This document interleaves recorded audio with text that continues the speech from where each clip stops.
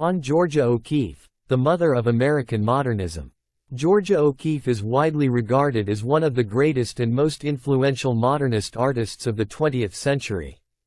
In terms of her stature and achievements in the art world, she is up there with the greats. Her innovative and groundbreaking style led her to be dubbed the Mother of American Modernism. So who was this amazing artist who captured the imagination and attention of the world at a time when most female artists were ignored or dismissed in spite of their achievements in the artistic field? Who was this lonely, introverted figure who became a role model for feminists and even inspired the feminist art movement in the US? Well, allow me to quench your curiosity. Allow me to take over. It's the least I can do for you. Georgia O'Keeffe was born on 15 November 1887 in the town of Sun Prairie, Wisconsin to dairy farmers Ida and Francis Calixtus O'Keeffe. She was the second child out of 7 children. It is said that she knew she wanted to become an artist by the age of 10 itself, fairly early for anyone to choose a career path for the rest of their lives. But I guess when you know it you just know it. Georgia O'Keeffe clearly knew it. She soon began receiving art lessons from a local watercolorist named Sarah Mann, along with her sisters Anita and Ida. After attending the local town hall school in Sun Prairie, Georgia O'Keeffe, aged 14, began attending high school as a boarder at Sacred Heart Academy in Madison, Wisconsin in 1901. Barely a year after she had enrolled, the family moved to Williamsburg, Virginia, where her father started a business making rusticated cast concrete blocks. But she stayed behind in Wisconsin to complete the school year, staying with her aunt. The following year, she joined her family in Virginia. Georgia O'Keeffe completed her high school at Chatham Episcopal Institute in Virginia in 1905, aged 18. It was now that she began focusing solely on art and enrolled at the School of the Art Institute of Chicago to study it. At the institute, she studied under the Dutch-American artist and teacher John Henry Vanderpoel and was so good that she frequently topped her class. Sadly, a serious bout of typhoid kept her away from her studies for almost a year. Upon recovering, she began attending the Art Students League of New York. Here she studied under illustrious artists such as Francis Louis Mora, William Merritt Chase, and Kenyon Cox. She also began visiting art galleries in New York, including 291, which was co-founded by American photographer Alfred Stieglitz, who would, years later, go on to become her husband. 291 promoted the work of avant-garde artists and photographers from Europe and the US. Georgia O'Keeffe continued to do well in art school, even winning a still life prize for her oil painting titled Dead Rabbit with Copper Pot, and a scholarship to attend the school's outdoor summer school in the village of Lake George. But the same year she was awarded the scholarship, she underwent a sudden shift in her interests and future plans. Her mother fell seriously ill with tuberculosis and her father went bankrupt. Due to these personal and financial issues, she was unable to continue with her studies. Her interest in an artistic career waned during this period. Georgia O'Keeffe took up a job in Chicago as a commercial artist and would go on to work there for the next 2 years before leaving for Virginia to be with her family. By 1911, she began teaching art in her former school Chatham Episcopal Institute in Virginia. The following year, she enrolled in a summer class under artist Alain Bement at the University of Virginia. It was under Bement's guidance that Georgia O'Keeffe became enthusiastic about art again. Under his tutelage, she studied the innovative ideas of artist Arthur Wesley Dow and began experimenting with abstract compositions, soon developing a personal style that steered away from realism. In 1914, she took a class with Dow at the Teachers College of Columbia University. Dow's ideas and principles played a major role in her development as an artist. In late 1915, while she taught at Columbia College in South Carolina, she completed a series of innovative and radical charcoal abstractions based on her personal feelings. Early the following year, when she was teaching down in New York, she sent the drawings to a friend, who took them to Alfred Stieglitz. Stieglitz was greatly impressed with the charcoal drawings, calling them the purest, finest, and sincerest things that had entered his studio in a long while. In April of that year, he exhibited 10 of her drawings at 291. The following year, Georgia O'Keeffe was appointed chair of the art department at West Texas State Normal College in Canyon, Texas. While there, she went on long walks, admiring and marveling at the views and scenery surrounding her. The geography of the place inspired her to paint a series of watercolor paintings, which included multiple vibrant paintings of the Palo Duro Canyon. Here she enjoyed the sunrise and sunset, painting them with watercolors while trying to capture her true feelings when she saw them. She expressed her sensations and feelings freely without sketching out a design before painting. It was during this period that she developed a fondness for intense nocturnal colors. The views and feelings that inspired her to create those paintings were perfectly captured in her 1917 work Light Coming on the Plains No. I. She would go on to paint two other well-known paintings on the same theme, Light Coming on the Plains No. 2 and Light Coming on the Plains No. 3. These three works, though simple-looking, were unique for the time. They show her growing inclination toward pure abstraction and are an early example of the American modernist landscape. Some critics even regard them as radical works of art. By 1918, Georgia O'Keeffe had moved to New York to stay at a residence arranged for her by Stieglitz. Stieglitz even provided her with financial support and began promoting her work. He soon persuaded her to stop painting with watercolors as it was associated with amateur women artists. The pair became close to each other while Stieglitz promoted her work. Through him, she met other American modernist artists such as John Marin, Arthur Dove, Charles Demuth, etc. Around this time, Georgia O'Keeffe began painting simplified images of natural things, flowers, leaves, rocks, etc. She would become famous for her depictions of flowers and would go on to create over 200 flower paintings, many of which included large-scale depictions of flowers as if seen through a magnifying lens. Well-known examples of such works include the red canna paintings, oriental poppies, black iris, etc. These paintings inspired a sense of awe and emotional intensity within observers. Her flower paintings were so evocative and sensuous that many critics often went out of their way to find sexual metaphors in them. However, she rejected such interpretations by saying that they were just paintings of flowers and nothing more.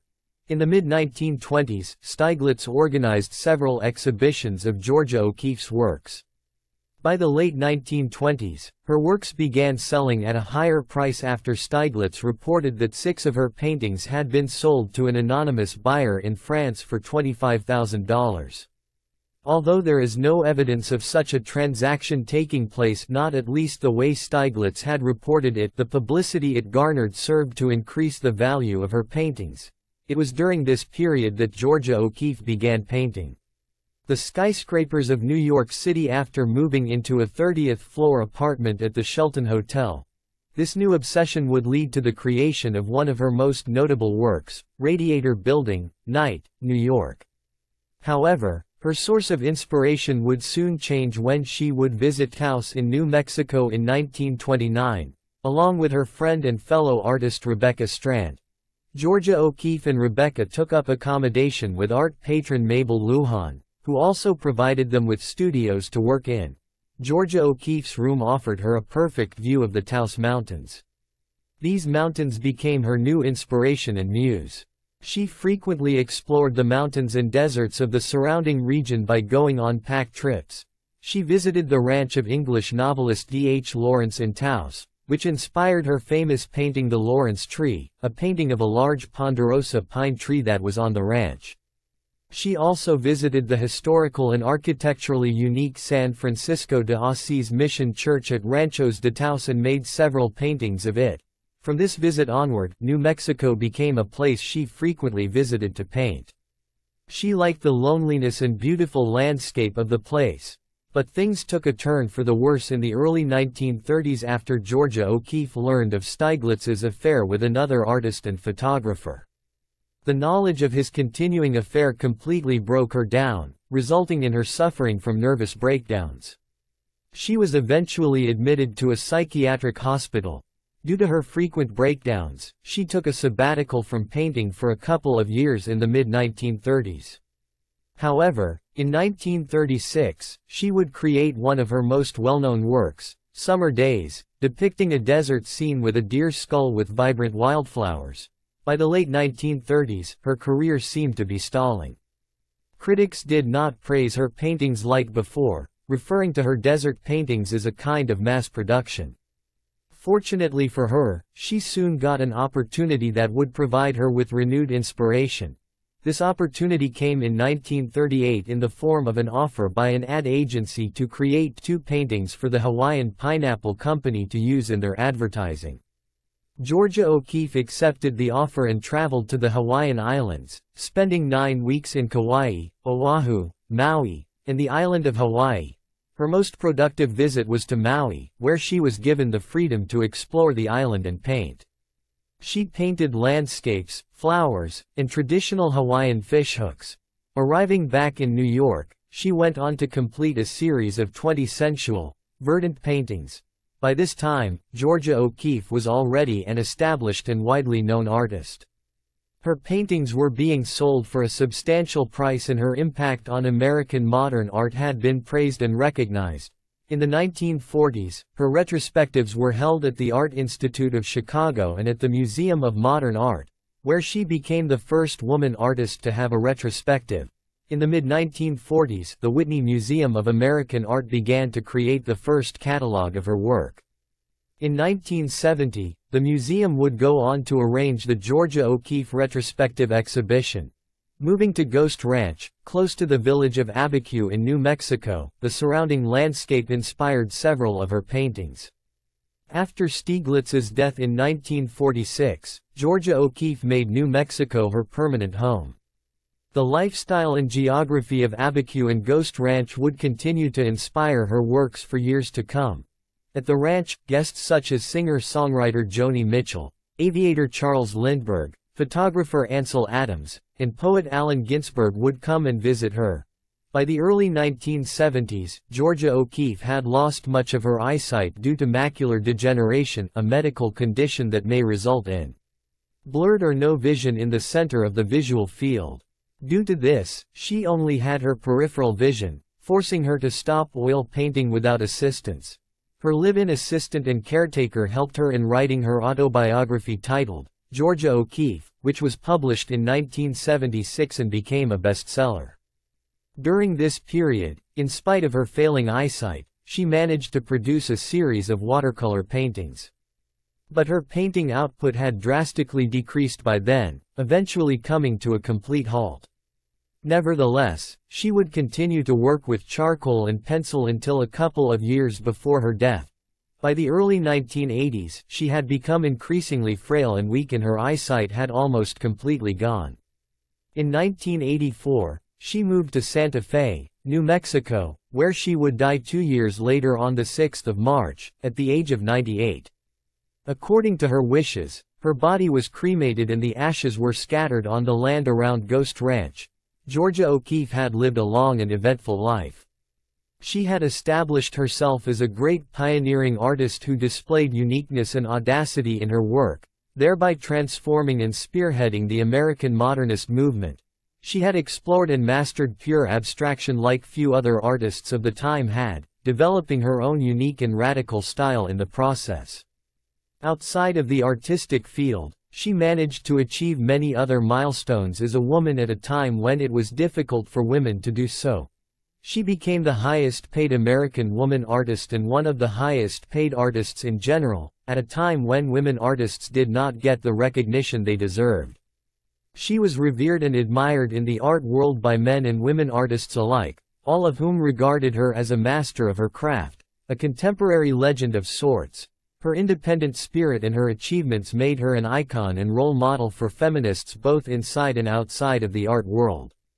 Perhaps, American artist and pioneer of the feminist art movement Mary Beth Edelson paid Georgia O'Keeffe the greatest tribute in her famous collage Some Living American Women Artists, wherein Leonardo da Vinci's The Last Supper was appropriated and the heads of notable women artists were collaged over the heads of Christ and his apostles.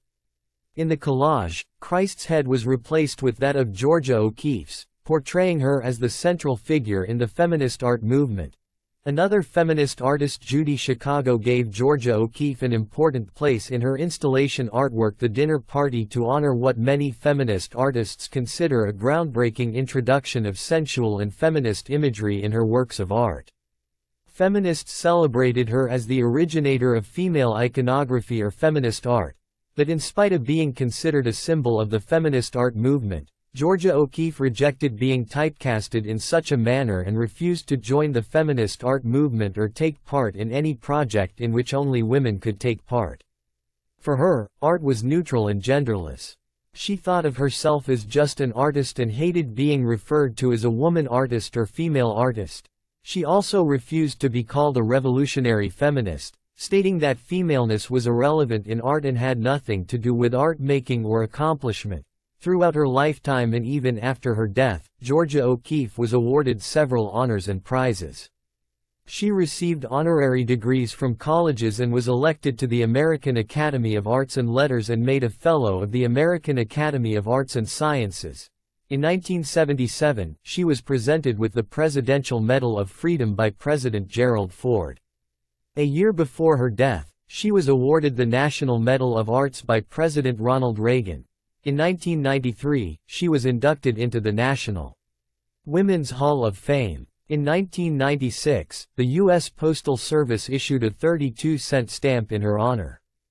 In 1997, the Georgia O'Keeffe Museum was established in Santa Fe, and her home and studio in Abiquiu were declared a National Historic Landmark the following year. Fossils have been named in her honor and movies have been made based on her life. In 2014, her 1932 painting Jimson Wheat White Flower No. I sold for a whopping $44.4 million, more than thrice the previous world auction record for any female artist, making it the highest price paid for a painting by a female artist. The life that she led and her achievements in the artistic field led me to firmly believe that Georgia O'Keeffe is one of the greatest artists of all time. And I am sure you agree that labeling her as just a great female artist would be a grave injustice to her life and work.